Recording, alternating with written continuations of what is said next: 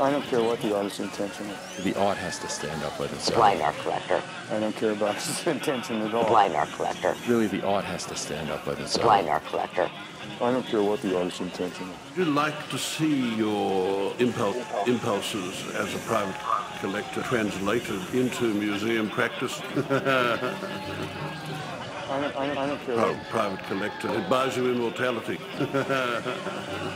It buys you immortality. The blind art collector. I don't care. Immortality. I mean, if you were going to write just a history of the era, you should call it the blind art collector. I mean, I either get it or I don't. Blind art collector. Immortality. For a small segment of people, there's an enormous amount of disposable income. The blind art collector. All we do is Immortality. collect the art. Immortality. The blind art collector. Disposable income. Art collector.